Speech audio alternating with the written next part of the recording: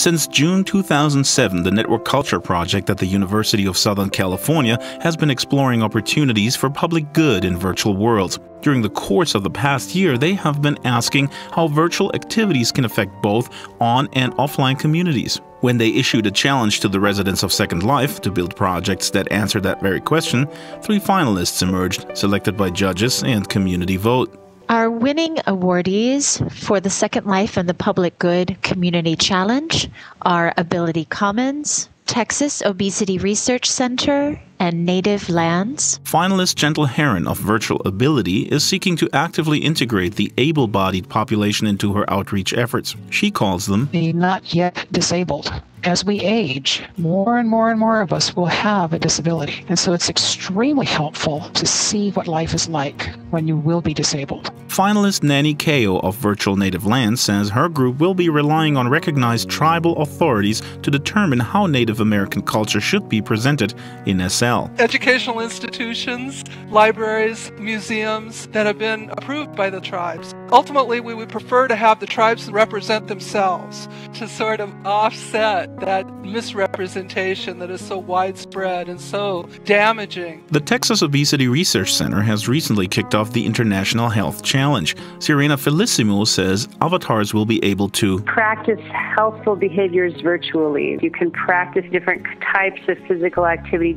And when you watch your avatar doing that, there actually are data that suggests that there are mirror neurons in your brain that are stimulated the same way as if you were doing that in the real world. All finalists believe they can make an impact that spans well beyond the virtual. Participating in virtual reality is very supportive for people. There are benefits that you can see in personality development, in skill development, many things that we can transfer from Second Life back into real life. Virtual worlds technology allows us to share common experiences and discuss things that are important to the Native American community over widely dispersed geographic areas. It allows us to represent ourselves accurately. USC Associate Professor Doug Thomas, aka Dr. Ludovico, confirms the significance of virtual worlds by laying out 4 key aspects that make them an ideal place for public good efforts. The first key aspect is awareness. You can raise a lot of issues. You can also do it in really unique ways. So awareness can be something that's promoted by the use of art, by creating architecture, and so on.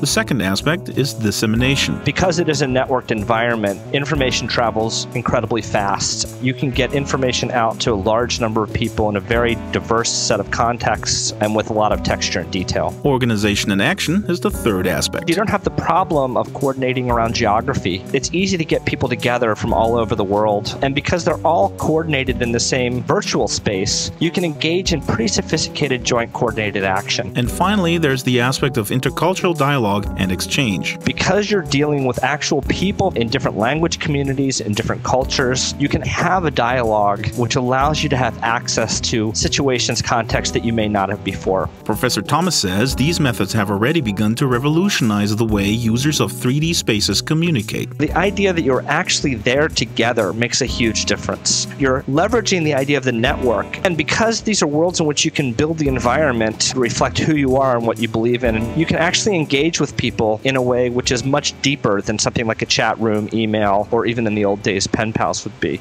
It is precisely these possibilities, says Connie Yowell, Education Director at the MacArthur Foundation, which brought the Chicago-based organization to virtual worlds and fund, among other groups, the Network Culture Project. Efforts like the challenge suggest that virtual worlds provide a significant potential for social benefit and learning, and we hope that philanthropy can play some role in shaping that potential. So down the line, when avatars have become commonplace extensions of ourselves on the 3D web, and we define community without the restrictions posed by physical proximity, there may be a little gray in my virtual hair, but hopefully I will still be surrounded by global citizens who are shaping virtual worlds into social places where public good can thrive. Our children will be using networked imagination and knowledge, the seeds of which we are laying today.